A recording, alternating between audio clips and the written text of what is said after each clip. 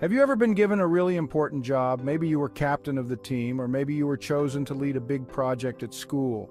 It's an honor to be given responsibility. It means someone thinks you're capable of important things. But responsibility is a two-way street. It comes with expectations. If you're the team captain, you're expected to lead with courage and integrity. If you're in charge of that big project, you're expected to work hard, be organized, and make wise decisions. The greater the responsibility, the greater the consequences if we fall short. The Bible is full of stories about people who were given great responsibility. Today we're going to journey back to ancient Israel and delve into one.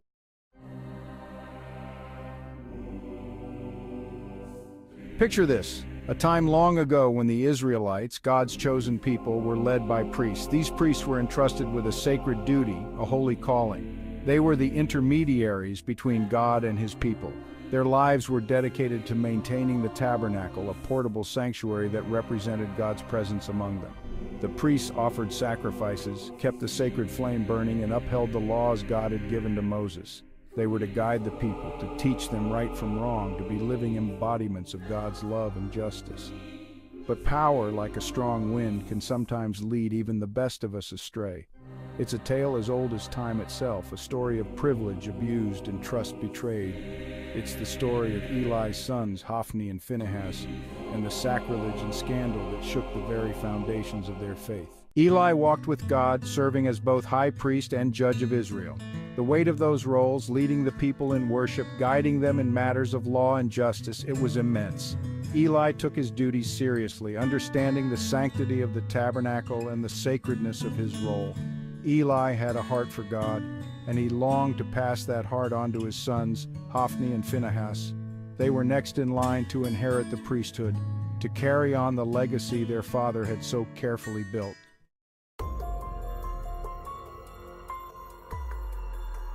Now, Hophni and Phinehas, they were a different story. They grew up in the shadow of the tabernacle, surrounded by the rituals and offerings of their faith. But somewhere along the way, their hearts hardened.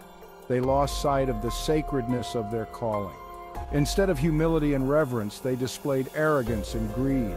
Their hearts were filled not with the love of God, but with the love of themselves and their own desires. They grew up here in the shadow of the tabernacle. But what of it? They had their own desires, their own ways. Sacredness, humility, those were just words to them. They took what they wanted when they wanted.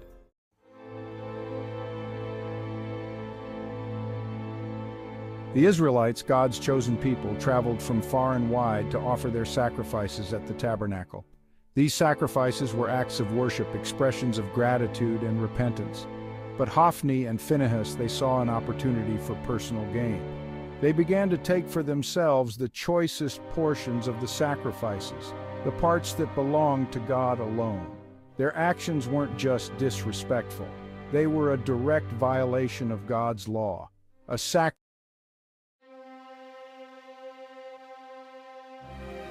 Word began to spread like wildfire through the camp.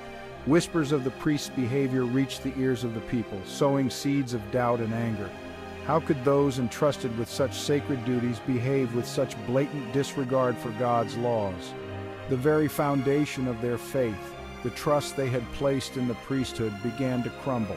A crisis of faith was brewing, a storm that threatened to engulf not only Eli's family, but the entire nation of Israel.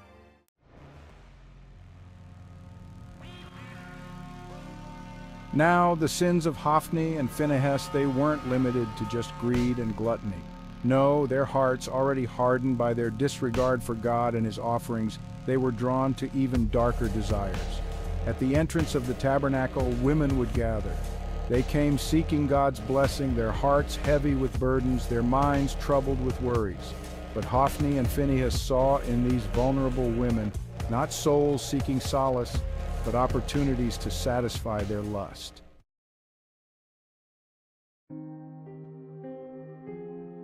Can you imagine the pain, the humiliation these women endured? They came to the tabernacle seeking God's peace, only to be met with such depravity. Their faith, already shaken by the priest's disregard for the sacrifices, was dealt another blow, a wound that cut deep into their souls. Think about Eli, a man who dedicated his life to God. a father who yearned for his sons to walk in righteousness. Now he was forced to confront the bitter truth. His sons, the heirs to his legacy, were not just disobedient, they were wicked.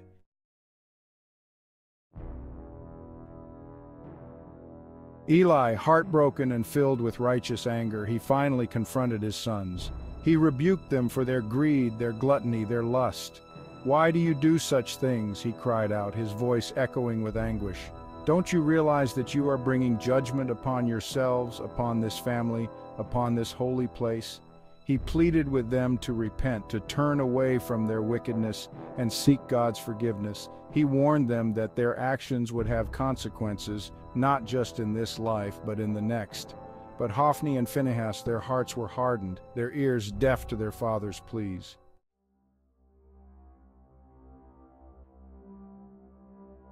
God, in his infinite mercy, he saw the wickedness that was taking place in Shiloh. He saw the pain of his people, the sacrilege committed in his name, and he would not let it go unpunished. He sent a prophet, a man of God, to deliver a message to Eli. The prophet's words were harsh, a searing indictment of Eli's failure to restrain the wickedness of his sons. "Your sons," the prophet declared, "they have blasphemed God. Because you have honored your sons above me, the Lord declares that your house will be cut off. The priesthood will be stripped from your family, and your descendants will be cursed for generations to come."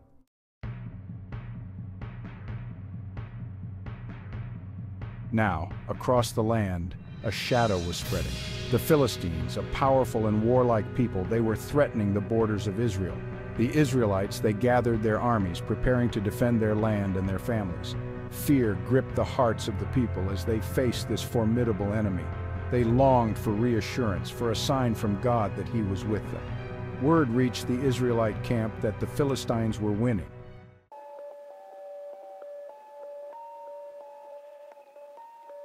And then an idea, born of desperation, began to take hold. They remembered the Ark of the Covenant, the sacred chest that resided in the tabernacle. It represented God's presence among them, his power and his glory. If they could bring the Ark to the battlefield, surely God would fight for them, surely victory would be theirs. But fear and desperation can cloud even the clearest judgment. And so, against all wisdom and against God's law, they sent for the Ark, hoping to use it as a weapon in their hour of need.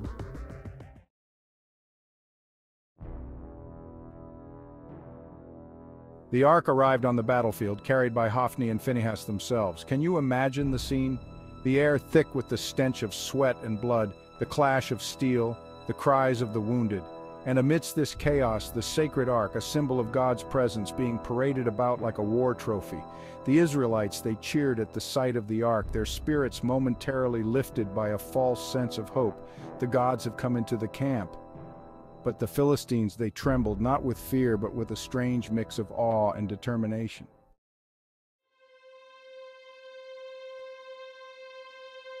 The battle raged, and the tide, it did not turn in Israel's favor. The Philistines, fueled by a desperate fury, they fought with unmatched ferocity. The Ark, instead of bringing victory, it became a symbol of defeat, captured by the enemy, its sanctity violated. The Ark, captured, my sons dead? Word of the disaster reached Eli back in Shiloh. He sat by the roadside, his heart heavy with dread, awaiting news from the battlefield. "Eli, the battle is lost, the Ark is captured, and your sons, Hophni and Phinehas, they are dead."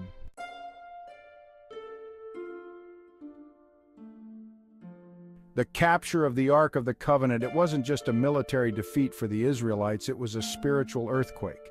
Imagine, the symbol of God's presence, the very thing that set them apart as his chosen people, now in the hands of their enemies. A silence fell upon the land, a silence heavier than the cries of battle, more profound than the lamentations for the dead. The Philistines, emboldened by their victory, they took the Ark to their own temple, placing it beside the statue of their god Dagon. They thought they had captured the God of Israel, that they had triumphed over his power.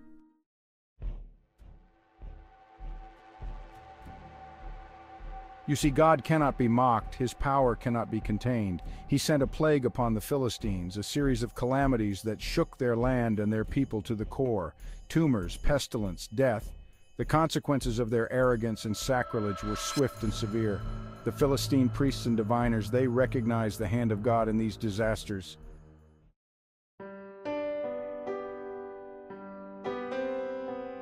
The story of Eli's sons, it's a tragedy, no doubt, but it's also a powerful reminder of the choices we all face. Eli, he was a good man, a devoted priest, but he failed in his duty as a father. He allowed his love for his sons to blind him to their wickedness. He chose to protect them instead of confronting their sin, and in doing so, he brought judgment not only upon himself and his family, but upon the entire nation.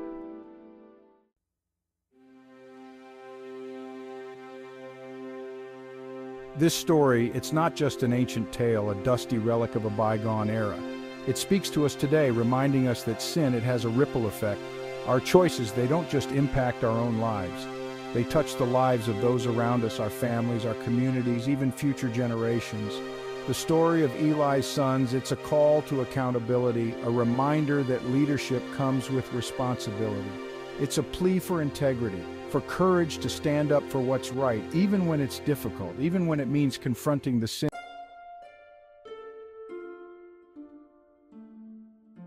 The echoes of Eli's sons' sins remind us that the allure of power and worldly desires can corrupt even the most sacred callings. Their story warns against complacency and how our hearts can stray from God's path. It shows that our actions, no matter how private, have far-reaching consequences. The tale of Hophni and Phinehas reflects the human condition, our vulnerability to temptation. We see their greed mirrored in the pursuit of wealth and status in our modern world. Their lust is reflected in the objectification and exploitation in our culture, and their disregard for God's laws is seen in the apathy and cynicism in our hearts. The story challenges us to examine our lives and ask, are we using our influence for God's glory or? Despite the tragedy that unfolded in Shiloh, the story of Eli's sons points us towards hope. It reminds us that even in failure, God's grace is always available. Just as the ark was returned to Israel, a symbol of God's enduring presence, we can find redemption when we turn back to Him. The legacy of Eli's sons contrasts with faithful figures like Moses, who led with humility, Deborah, who guided with wisdom, and David, a king after God's own heart. The choice is ours. We can follow Hophni and Phinehas or embrace a legacy of faith and service, striving to honor God and bless others. Let Eli's son's story be a catalyst for self-reflection and an inspiration to live with humility and devotion. If you enjoyed this video, please give us a thumbs up and share. And if you haven't already, join our family by subscribing to our channel. Thank you for watching.